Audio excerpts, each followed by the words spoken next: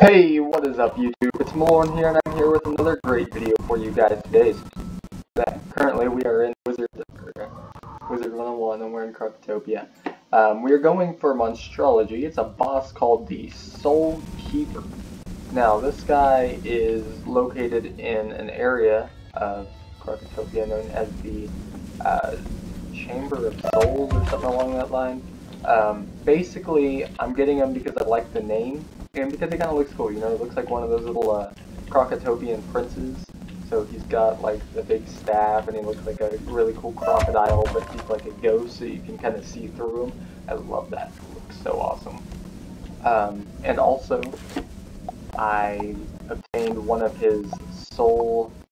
Hang on. No, not crafting. What am I doing? Tools, Monstrology, Krokotopia. Soul of the Charm. I have one of his little minions, so these guys are pretty cool too, because as far as I remember, they're the only manders in the game that are technically considered undead creatures. You'll notice most of these are banshees, crocs, you've got minotaur, you know, you've got more banshees, you've got some crocomummies, but you'll notice that there is a very significant lack of manders. There's not that many undead manders here.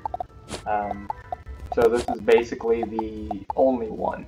Also, he looks kind of cool, and I like the whole idea of him being, of these guys being like servants to this dude. That's kind of cool too. So we've got, it says here, guides the spirits of the manders into the chamber of the charmed to trap them in their afterlife. So he's not a very nice guy, as you can tell. He's really not a very nice dude. And apparently he is considered a mob, so he's not actually a boss, which makes it a little bit easier on me, because I'm gonna try and go without the potion this time. So there we go. Should only need Tempest and obviously the Monstrology enchant for this.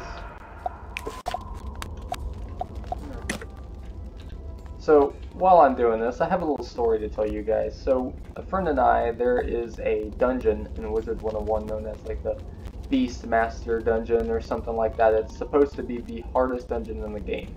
Alright, and the first boss wasn't all that hard. The second one is actually, we actually all ended up giving up, and it was on the second boss, and here's the story behind that. So one, I want to point out that I'm not sure if it was him or not, but there was, Blaze Lifehammer was there. It looked like his wizard, he had the pet and everything. I've actually got a little bit of video from it, but up until the point that we all decided to flee. I might upload that. I probably won't, because to be honest, it's just, you know, it's what it was, and it was complete failure. That's what it was. We all literally, like, oh god, that was awful. And okay, so one thing you have to realize, apparently there is one of those late cheats in the dungeon. So there was another guy with us, and apparently the late cheat doesn't start unless if you join 2 rounds late. So if you join into the battle 2 rounds after it's begun, the late cheat will activate and it will kill you. Or something like that, does like 2,000 damage. But if you join the battle 1 round late, nothing's going to happen. You'll be perfectly fine. He ended up leaving the dungeon because he thought that he was going to be affected by the cheat. So now we were already a player's choice, and there was me, my friend Josh, and Blaze. So we were just sitting there trying to get through the battle, and then Blaze died first. He couldn't come back, to be honest. I don't really blame him, because you can't really, I found out you can't really do that dungeon with 2 or 3 people. You've got to have a full team, and you have to know what you're doing. For freeing us, young wizard. All of us within this chamber can now go to it was our first time in there, at least me and Josh hadn't been in there before. So it was our first time, we didn't really know what we were doing, we didn't know the cheats, we were playing it by hand, you know, we didn't, and to be honest, my cards were not showing up the way I wanted them to. Like, my enchants were being absolutely awful, and I only had Glowbug enchants and my Galvanic Field in there, because the first battle, you can't blade, or you get, you know, you get a spell called, where it's like the death spell, and it attacks yourself, but it has 90% weakness on the enemy. Oh, bad juju. Yeah, so he bad jujus you, and then you have to take a whole other round, or like have someone else cleanse charm you on the round that you're gonna hit. You can't really blade in there, not practically, so you can't really stack. Otherwise, you're going to end up with an insane amount of 90% weaknesses, which is not easy to deal with. You can't just cleanse charm 5 different weaknesses off of you, you know. They do need to make a spell like that, because they don't have one. They only have one for blades, on Fobble, and then shields, shatter. But there is nothing for weaknesses. You can't get rid of it. I think on Fobble technically gets rid of weaknesses, but you can't on Fobble yourself. Like, they need to do ones for traps and weaknesses and stuff, things that your opponent puts on you. Alright, so the one thing that I don't like about this Monstrology creature is that you have to walk all the way through this dungeon to get to him. It's crazy. And then it's like, it takes roughly 40 seconds, I think, to get to the battle from here, so if you're only getting 3 animus per battle, it ends up taking a lot longer than a lot of the other creatures. On the other hand, the hard work that it takes to obtain each boss and how they get, that's kind of the fun of it. There was a Monstrology creature, I think, called the Shadow of the Land. And there's a boss that you fight in, and this is before you unlock Shadow Magic, so it's actually the boss that Thank you for freeing us, one young of the wizard. bosses that you fight. All of us within this chamber can now go to a peaceful afterlife. I feel like I should let you guys listen to what that guy says, because he's very grateful for us freeing his soul. Anyways, where was I? Oh my, oh yeah, it's the boss. It's the boss that you fight before you unlock your ability to train Shadow Magic. Like, it literally is the quest to unlock the trainer. And it's this boss, and here's the thing, he's not all that hard. You can actually solo him, and I did. But if you don't know what you're doing, you don't know his cheats, and you don't have a strategy in place, he can kill you pretty easily. He is very easily soloed, but again, you have to have the ability to, like, if you don't know how to set a deck with a bit of strategy involved, then you're not going to do very well. You have to kill him pretty fast too, and you also have to make sure that his minions don't stay alive very long. Otherwise, you'll die. Because, okay, so he solos minions like every round. I think it's a random, I'm not sure, but he'll randomly solo minions, and he already has an attack, and it's like a little power nova or something. Uses it every 5 rounds, and it does 400 damage the first time. So without any minions there, it does 400 damage. With one minion, it does 800, another minion, it does 1600, and then if he has a 4th minion up, whenever he uses the Nova, then it'll do 3200 damage to everyone in the battle. And if that's just you, that's not good. But if you manage to keep all of his minions gone, and they're really not hard to kill, they have like 1600 health, then you'll only get hit with the 400. You know, there's no minions alive whenever he does it. And if you have any resist, then it'll bring it down to like 200, 300 damage, so it's really very tolerable. It doesn't hurt all that much. And also, he doesn't seem to hit very much. I noticed that he does in the battle. He doesn't use all that much. He doesn't do anything. Yeah, he occasionally hits you some small attacks. Thank you for freeing us, young wizard. All of us within this chamber can now go to a peaceful afterlife. But other than that, he doesn't really do much. He just kind of sits there and he's like, yeah, I look cool. And he does. I'll show you guys the freaking housing guest on this guy. He looks amazing. I don't think I got the treasure card for him though, which kind of makes me mad. I need to go back and get that. That might actually be a good time for me to show you his Monstrology, like what all you have to do for him. I will show you guys what the boss looks like. I don't know if you all remember or not. Go to Chrysalis, Shadow of the Land, this guy. So, he's pretty cool. Covers all below in the shadow of its almighty branches. Supposedly, he's like, the reason that we fight him is because we're trying to get Shadow Magic, and in order to do that, because of what happened in Azteca, you know, technically we saved him, but he was like a more colorful version, if you remember. And then Azteca ends up being destroyed. So the idea behind it is that even though we saved a lot of people while we were there, at the end of it all, we ultimately failed and everyone died. Even though, you know, you can still go there and it looks like people are still alive and stuff, but storyline-wise, everyone is dead. Practically, it would be silly if they just got rid of all the creatures and you could never return to Aztec. Like, that would make a lot of people pretty angry. So you just kind of, you have to be able to separate what's practical from the storyline, because they're not going to connect in this game. It's just not realistic. But the Shadow of the Land represents our failure in Aztec and the guilt that we have, the shame that we have behind our failure. The reason that, you know, we possibly couldn't get shadow magic if we had those feelings still holding us down. You know, we have to be free from that guilt. We have to free ourselves from the guilt and the shame of not being able to save an entire world that was most likely ultimately doomed to fail from the very beginning. Okay. And that, I mean, you have to realize everyone else thought the world had already been destroyed even before we went there. So that alone can tell you that, hey, this, you know, something's gonna happen. It may not be all that.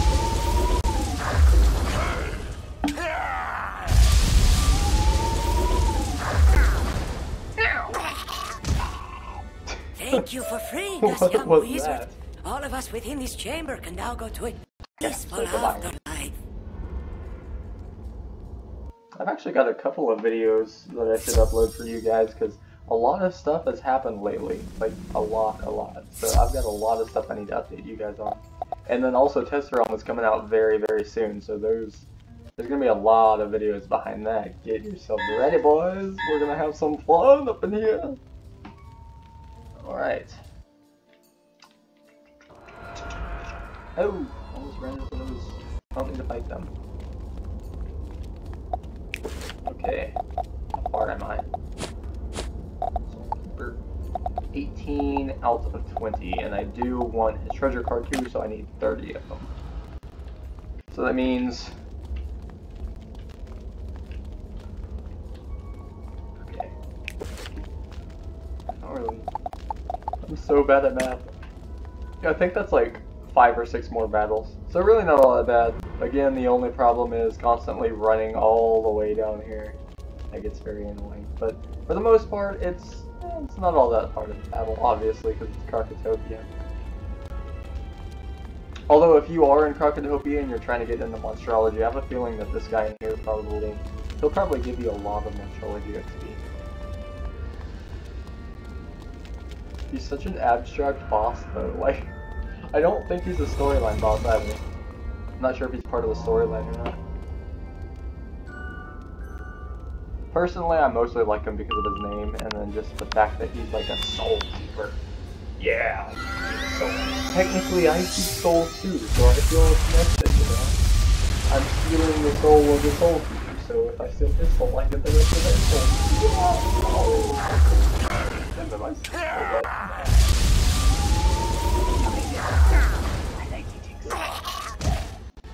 Thank you for freeing us, young wizard. All of us within this chamber can now go to a peaceful afterlife. You're welcome, young Amanda. Okay.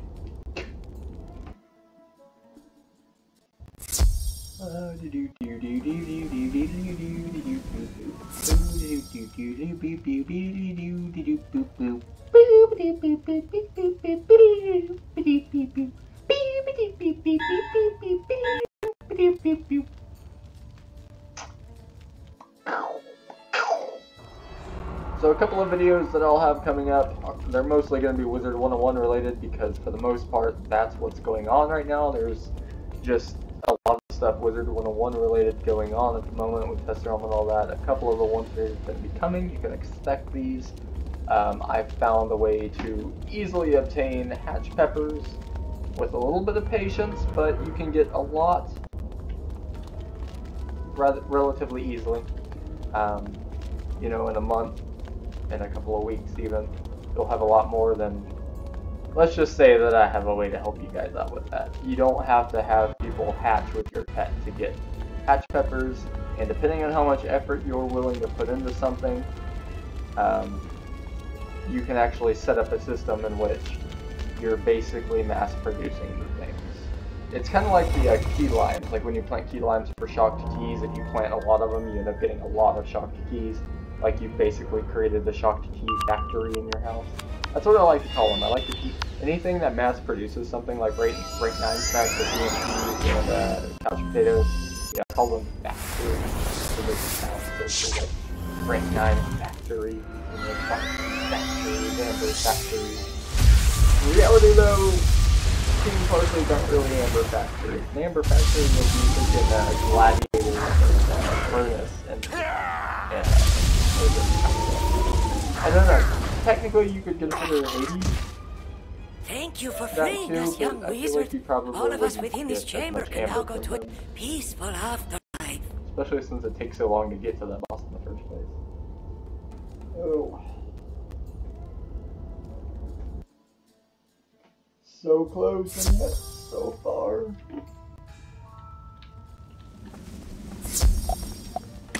Okay. I feel like the reason that more people don't record monstrology and like fishing videos is because it's very repetitive, and if you don't know how to keep something flowing, you know, how to make some differences in the video, it can get kind of boring to do and to watch, but really all you have to do, you just have to keep talking, you know, you have to conversate. Having a conversation about things tends to make things a bit more interesting. Although, okay, so whenever I'm making like a YouTube video, it always feels like I'm talking to myself or like I'm talking to the screen. So I feel like, you know, the way that I do it, at least if I do get nervous, and this is just a tip if you guys want to start a YouTube channel, what you want to do is just like picture someone else in the room.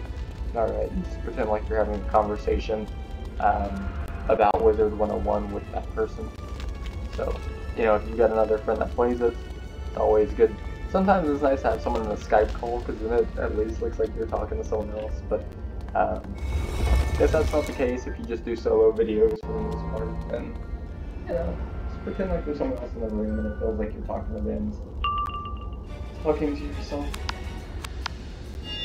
Alright.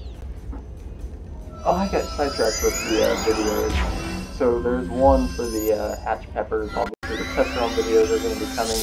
I think it should be Tuesday or Wednesday when that comes out. That's again, it doesn't come out today. And they usually do that at like 3 AM, so if anything, it's coming out here in like 5 or 6 hours.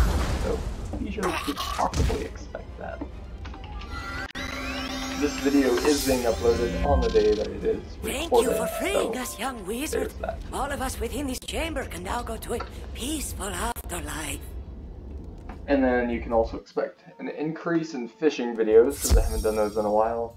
And then my audiobook viewers, you can expect some audiobook videos. Now, I know that I have viewers that watch from my old Plague Inc. videos, Plague Incorporated. For those of you who have stuck around for those, you don't expect very many of them, at least not for a while, because again, there's so much other stuff going on. I will get back to it eventually, and then my Forge of Empires people, I do apologize, I really do, but most likely not in the foreseeable future. I will not be returning to that, because I found out that if you know, go on vacation or something, you come back and you've been gone too long, everything's erased. It erases all of your progress. And I made it pretty far in that game. I made it to the early Middle Ages, and I came back to the game and everything was gone.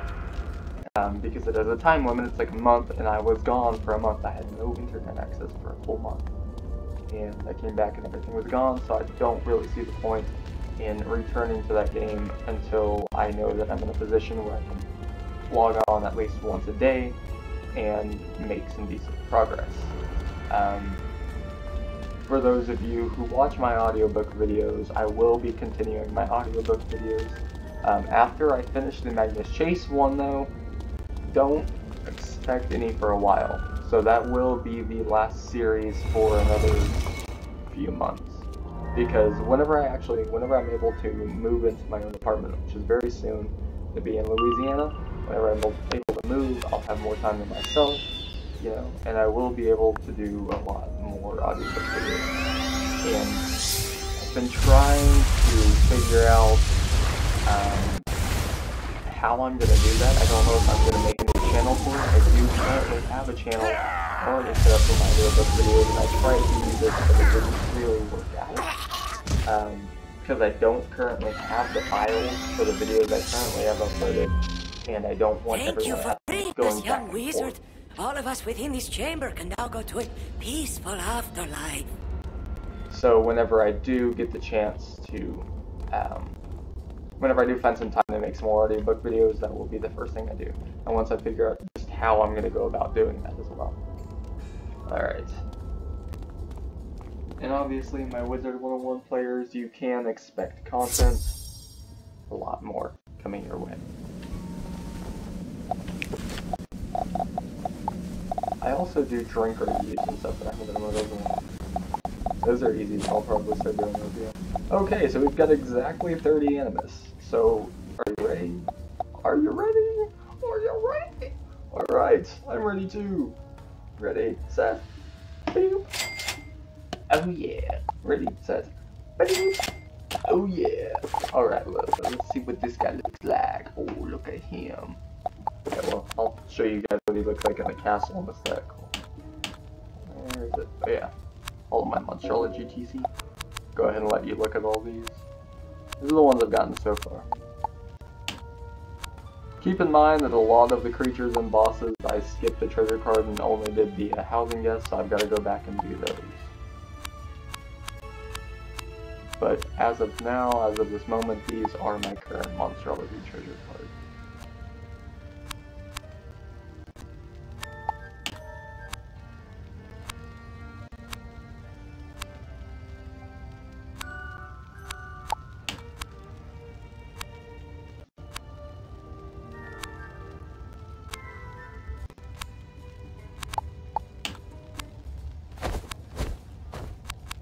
Alright, and now I'll show you guys what this guy looks like in the castle.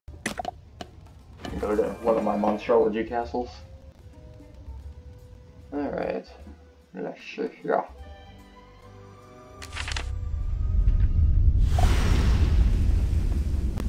Go ahead and show you guys around a little bit. These aren't all of my Monstrology creatures, but these are some of them. Krokotopia. The Laughing Krokotopia is actually from he's actually from Chrysalis. No, not Chrysalis. Where was he? I can't remember where I got him. Hang on. Let me check.